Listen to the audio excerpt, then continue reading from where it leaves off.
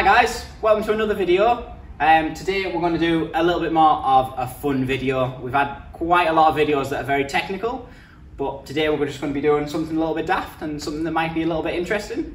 What we've got on the floor here is pretty much every size of unicycle we do, and this is a mixture of display unicycles, test mules, Rogers unicycles, just a mix of everything.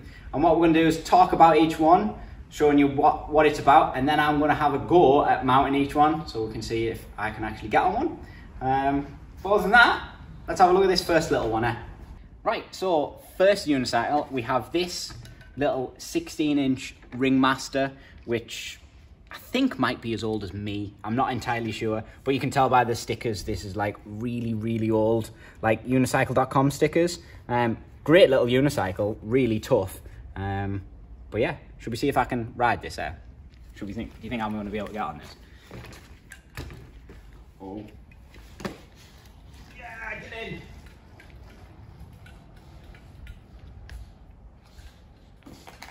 Ta-da!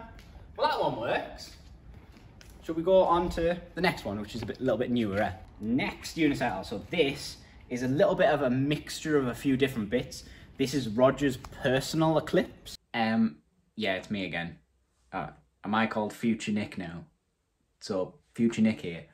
He's mentioned Roger a few times, and obviously, for the context of this video, he hasn't explained who Roger is. So, for people that don't know, this is Roger. Roger is the managing director of Unicycle.com in the UK. And obviously, some of these unicycles that we're using for this video are actually his.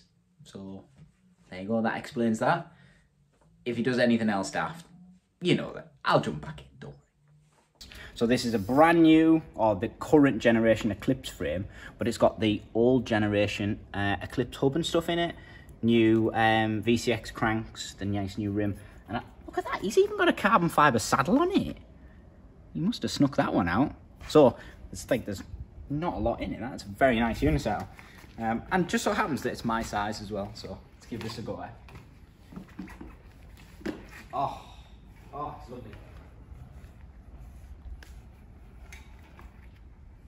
Oh, yes. So that one's dead easy to mount. It's my size and everything. Right, next we've got a carbon fibre unicycle. So this is a little bit special I should say. This is aluminium pieces bonded into carbon fibre tubes. So that tube there is completely carbon fibre. So are the legs.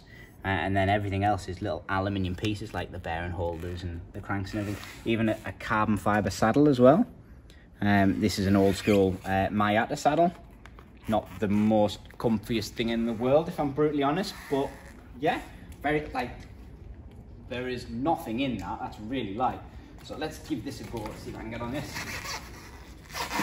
Hey! Wow! Tire. Yeah, it's really light, like crazy light unicycle. Very special. And again, this one's Rogers. This is probably the first unicycle which is like out of the box. It's getting on a bit now, but this is maybe a generation back. Reagent Pro, so it's a 32mm bearings.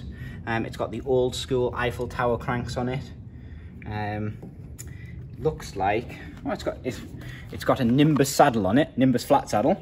So yeah, a little bit of a mix of a few different things, but yeah, the studded pedals and Nimbus ones as well. But very much close to being out of the box. Should we see if I can get on this? Oh, it's tiny. Oh, this is definitely definitely a trials unicycle, that one.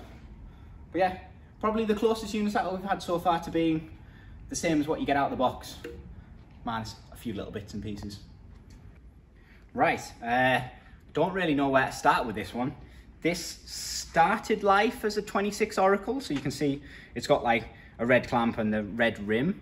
And that's pretty much where that goes away, because this has, probably better if you can see there, a Schlumpf gearbox in it. See that? And then on the other side, if I flip this round, it's got the new brake fast adapter. So the actual rotor is mounted onto the Schlumpf gearbox. And then it's got prototype Spirit cranks on it. Very, very early generation Spirit cranks. And then I believe this has got a 29-inch frame. You can see there's quite a lot of clearance between the tyre. And then an old school Nimbus saddle. So yeah, very, very unique. And because it's got a gearbox in it, weighs a ton. See if I can get on it. Never know, I might be able to change gear as well. Way. Can you change gear? Can you change gear? Nope, I can't. It's been quite a while since I rode a Schlumpf, but the idea is, see the button in the middle there? You hit that with your heel and that changes gear. But yeah, interesting thing. I'd like to play with that a bit more, but I don't have a Schlumpf, so there you go. Right, well, we've got another 26 now, but this one is considerably lighter. This is an Impact. They get classed Impact Munis, but Impact don't actually sell it. They just sell the frame. So this is, the bottom half is completely Nimbus, so Nimbus cranks, Nimbus rim, Nimbus hub. It's even a very, very early 3-piece hub from Nimbus. So you even got the green flanges on, so that's very, very early, that one. Up top, it's even got the new air saddle on it, which is nice and plush, that one. Yeah, I love these frames in the bigger wheels. They just look nice. Let's give this a go. Them pedals could do with a bit of a tighten up. Oh, yeah, that's lovely. That pedals need a bit of a tighten up though, but yeah, good Unicycle. And then crowd favourite, a Hatchet. This one's a little bit special though. It's a 29.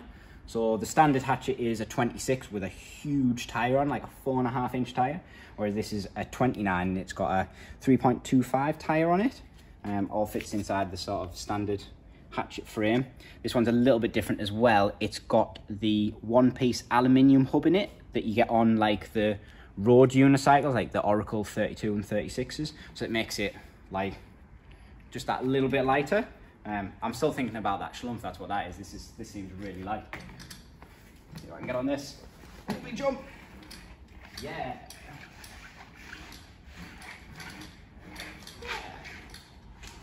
Oh, and the brake works. Yeah. Lovely Unicycle, that lovely Hatchet frame, keeping it away from your legs so you can have a nice balloon tyre. Wow, good. Right, now this Unicycle, you've probably seen quite a few times on our channel. This is our Display 32 Oracle. I've taken bits off. It was in the Unicycle maintenance video. I'll put a link in the top corner to that one. This is as close as you can get out of the box, by the cranks being a little bit different. But this is a very, very nice Unicycle. Somewhere between the big 36 and the 29s. Sort of a nice intermediate middle ground. These Unicycles are getting big now. I'm gonna have to take quite a big jump to get on this. Oh, yeah, it's a lovely Unicycle. And because it's a 32, you can idle it. I can't idle 36s, but yeah, nice Unicycle. And then finally, we've got a 36-inch Oracle, and you can tell by that super green rim. Again, this one is, just having a quick look, by the length of the cranks, which are 89 mils, this is pretty much like you would get out of the box, excluding the shadow handle, which is obviously quite nice for when you're riding distance. But yeah, very nice Unicycle. It's going to be tricky getting on with these at 89 mil cranks, like, but let's give it a go. Right, slightly different mount with this one. Oh, no. Should I have one more go? One more go.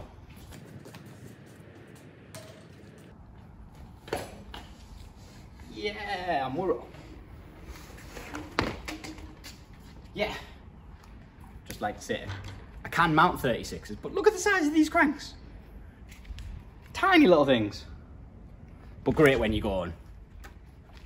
And surprisingly, not that heavy for such a big unicycle. And there you go, it's just a bit of a fun video looking at the range of unicycles sort of hanging around UDC. Obviously this is a mixture of display ones, prototype stuff and display stuff, but it's just nice so you get to see a good range of different unicycles. We do have these things over here, but I can't ride these. But other than that, just a nice video, something a little bit less technical because we've had lots of technical videos. If you could give us, is it like, it changes every time I ask you, but if you could do one of them YouTube things, it would be much appreciated. And other than that, thanks for watching.